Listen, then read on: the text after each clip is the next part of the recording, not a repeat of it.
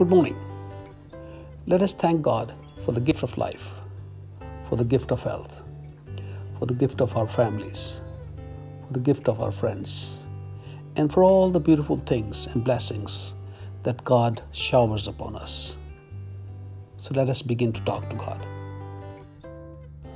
Today the church celebrates the feast of Mary Magdalene, the disciple of the Lord.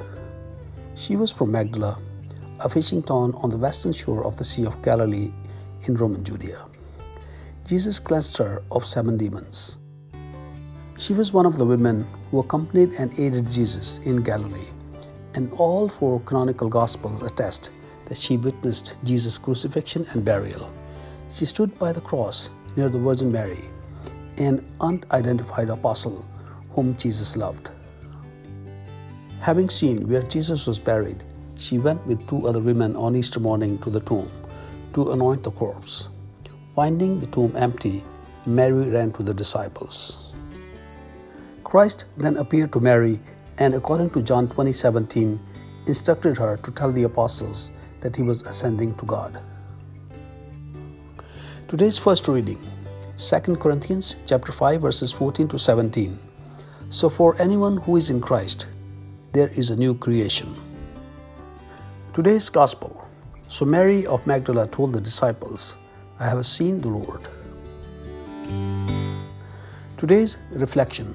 Eyewitness of the resurrection of Jesus. On the feast of Mary Magdalene, a Roman Catholic priest was invited to an Anglican cathedral and said that Mary Magdalene is considered to be a saint by the Catholic, Eastern Orthodox, Anglican, and Lutheran churches. He told the congregation that in 2016, Pope Francis raised the level of liturgical memory on July 22nd from memorial to feast, and for her to be referred as the Apostle of the Apostles. Other Protestant churches honor her as a heroine of the faith. He added that she was mentioned by name 12 times in the canonical Gospels, more than most of the apostles and more than any other woman in the Gospels, other than Jesus' family. How do we promote ecumenism on the commonly honored feast days by different denominations?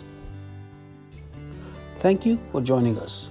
May God bless you and your families, and I can't wait to see you tomorrow. Have a wonderful day, and remember, God loves you.